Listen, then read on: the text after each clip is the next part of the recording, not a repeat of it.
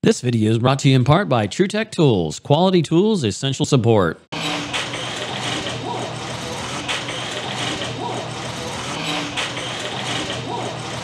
All right, guys, so today we're here to check out a compressor failure we had, an oil failure. And we're gonna take a look and see what's going on with it. It appears the oil switch tripped. The guy on call last night reset it, which I don't believe this one can be reset remotely. And so we're gonna go and see what we got going on here. So let's get up here and take a look.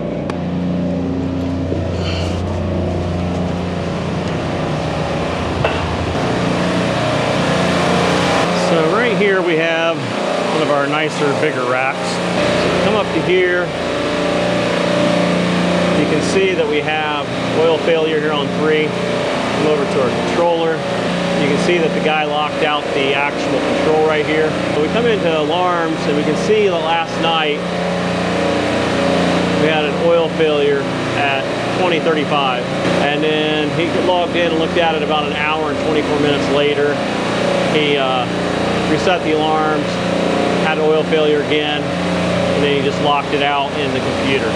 With this type of system here, the oil control, the pin Johnson here you see cannot be reset. It doesn't even show trip, because what happens is when it trips out, the actual Emerson control up here doesn't turn it back on, and it just completely disengages it. So I opened it up and I didn't record for some reason. I forgot to hit record, but this breaker was tripped in the halfway position. I ended up checking the contactor, which you would have seen, but you know, it didn't record. One of the things we want to be very careful about here is that this is actually running on 480 volts, which you'll be able to see the actual leg to leg here. Phase average 484 volts. There we go. 482, 486, 487. I replaced this back on 10/24/23. So we know that's working. But the problem with this device here is we don't have it wired up to actually monitor the other side of the contactor, because you'd have to have one on each one. So what I want to do now is I want to check this contactor and see if it's pitted. You can see there's a burn mark right there on that right side a little bit. You can kind of see a little bit there on that bottom right. Definitely a little something in there. Was it enough to single phase the unit? I don't know. Is that even the problem? So the next thing I want to do, I want to check my resistance on the actual compressor. Well, we want to check our leads here. We want to make sure that we're actually 0 ohms. Now, I've already did it, but so that you can see it, we've gone up here to the top. I'm finding we can go leg to leg. We got really nothing. So once I've done it leg to leg, I go down here to an actual good ground, and we have 3 volts, which is really nothing, and nothing, and nothing. So the breaker is dead. Coming over here now to resistance, I want to check leg to leg. So we've got 0.7 there to there, 0.7, 1 to 3, and I have 0.7, 2 to 3. So I'm not thinking that we're shorted to ground. When you get to the higher voltage, the 3-phase, the resistance is really low. That's not a very uncommon. So I wanted to make sure I checked for any shorts to ground before I just flipped on the breaker. It being 480, it can be a little scary because, you know, you can have arc flash. You want to make sure that you don't have that.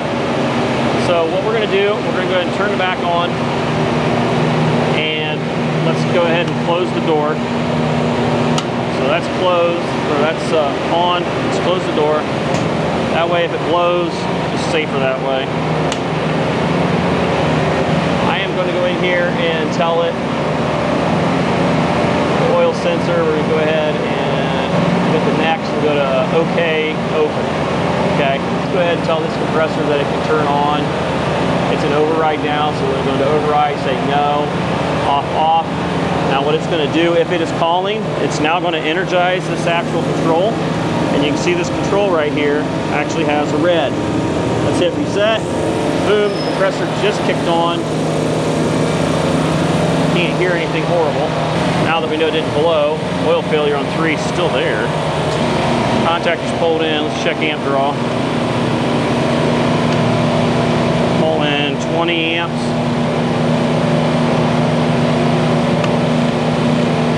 17.8. 18.5. Check voltage drop across contactor.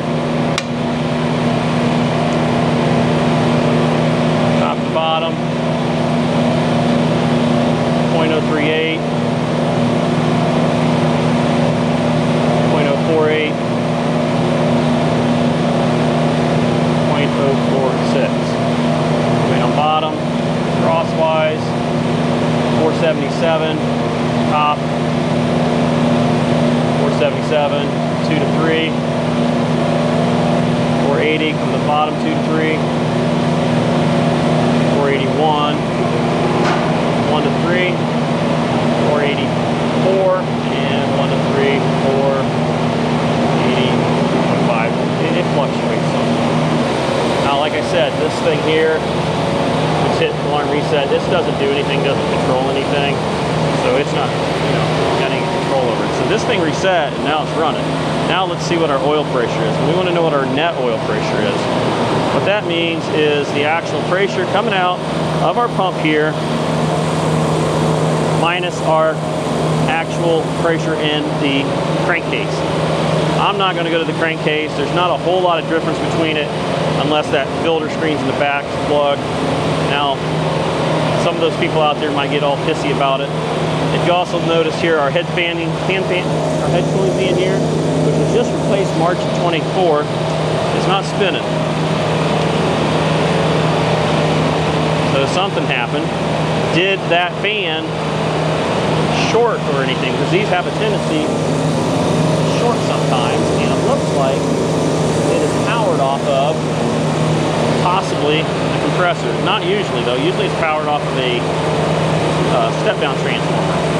So we need to check that over really good, see if that maybe is what caused it. I like to use my oil, this for oil gauge because it's less hose. And then I like using my valve core compressor tool here. This tends to make less of a mess. Once again, you can always get any of these two tools here, or a lot of, pretty much about anything I've got at TruTech Tools. Save yourself. Currently it's about 6%. They had to do some reductions. It used to be 8, but trying to keep the prices accurate, not just artificially inflate them to deflate them. So that is something that did change. But if you use discount code SURVIVAL at checkout, you'll save 6% on everything. So let's go ahead and screw this on. We've got it cranked outwards so that it's not going to depress. Let's go ahead and screw it on. There we go. Now let's go ahead and screw this in. Look at that. Fluctuates a little bit. So we're about 68 pounds. Let's see what our actual suction pressure is. We've got about 17.9. Right around 50 pounds, actual 50 pounds of differential there. You only need 5 or 10 pounds on average, but you should average usually 40, 45. So we know we've got plenty there. Now, there is a possibility that, you know, it's got gunk in it, but the oil level right there is at the halfway mark, which, see that glass got tightened a little too much, cracked. The oil don't look too bad, it's a darker color, but it's not a dark black. So we're wiggling our switch, see if we got a trip here. But like I said, what really caused it was when that compressor didn't pump because it didn't have a breaker working. The issue would have been the fact that, yeah, it didn't have a differential because the breaker was actually tripped. The compressor is not pulling stupid amperage, stupid high, you know, basically meaning it's not pulling stupid high. We can stop it. We can go into inrush. We can compare inrush to the actual locked rotor, see where we're at there. A little more leery, you know, doing this since we had an issue earlier. So let's go inrush. Let's turn it on, step off to the side. Turn our head. Okay, inrush was 134 134 amps. 138, sorry. Come down here, lock rotor, 138 amps. Man, oh man, you can't ask for better than that. 138 amps, dead on the money. Not bad. We can try that on one of the other ones here. Compressor off. Zero out. That pressure, it's always starting against that kind of pressure. So don't be too horribly concerned that, you know, oh my goodness, you're short-cycling. I'm not like kicking it on, off, you know. Let's do it again, turn away. 124 amps. Let's go to this last one. Okay, let's turn away again. This is the first leg. 129 amps. So we know that we're not pulling an absurd amount. That is the Testo 770-3. This is their best one in the Testo line. The thing I like about this meter is the fact that it gives you everything, and that clamp there is pretty slick. It's held up really good. Awesome. Also, that magnet comes with the kit, whereas the lesser one, like if you just go with the 770-1, that one is missing a lot of the features, where this one here has, you know, wattage, it has capacitance, microamps, inrush, a few other things like that. It's been a pretty good meter so far. I love my flukes, and, you know, obviously the fluke does some readings faster, but from what I've seen when I've compared to Ampro and stuff like that, it's been pretty accurate. All right, this point here, I want to know why that fan didn't run. Did that have anything to do with the tripping? I don't know. I'm trying to find the step-down transformer for that thing. They have to turn some things off. I want to know why that head cooling fan's not working though. It definitely is kind of a big deal. I'm going to leave that off for a second. I want to get in here and look at this wiring. So I got this plate off over here. Let's take a look at these wires. One of the things I wanted to see was why that head cooling fan not running. So we looking at these little blue wire nuts, which are really kind of small for the wire gauge we got. It appears they come out. I'll have to come on the other side to see. Also wanted to see, do we have any shorts there? Does not appear to be. Do we have anything there? Does not appear to be.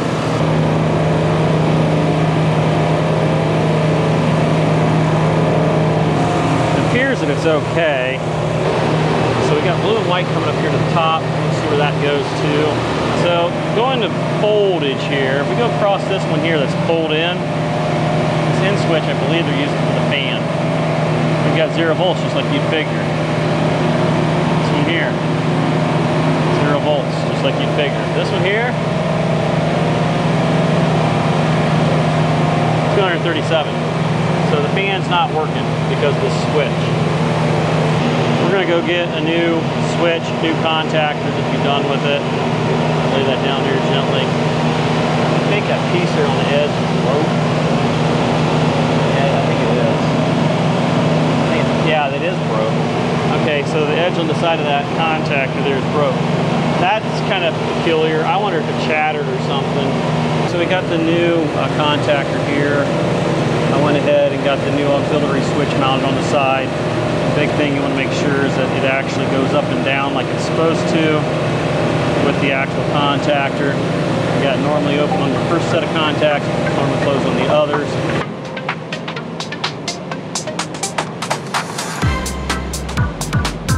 That's shit. That right there is the dumb crap I can't stand. See, it's like jammed wires underneath there. You got them bent upwards. You got a straggle there.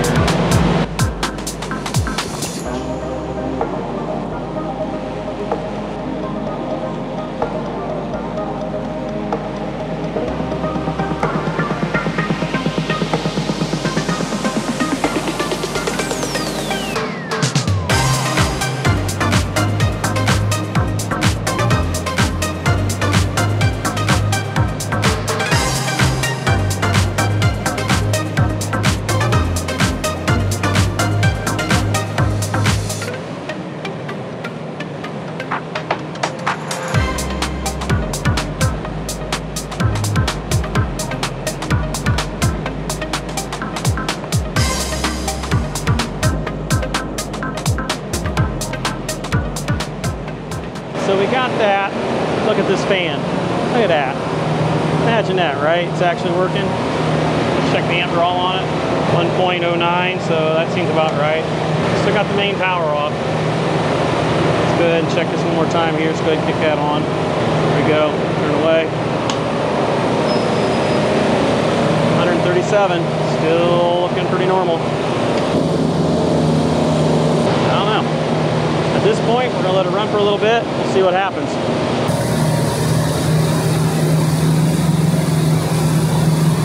Look at that. So, no oil all over the place. It traps most of it in here, takes it over the trash can, makes it a lot easier to get your measurements, not make a big mess. It's been running non-stop now with no problems at all. I can't wait all day. Amperage, lock rotors, all that is fine. We've got our panel back here in the back, completely back into place. Everything, for the most part, looks pretty good on this one. We got 20% rack level. I don't know what more you can ask for.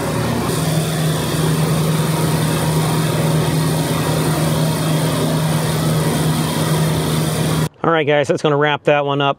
Basically what we had was a tripped breaker. We didn't know why it tripped. We checked it back to the contactor, had some pitting going on. Also, the auxiliary switch on the contactor was not working. That's why the head cooling fan wasn't working. We checked the electrical windings to ground, winding to winding. We checked the inrush, compared that to lock rotor amps. All those things showed that it was electrically working the way it should.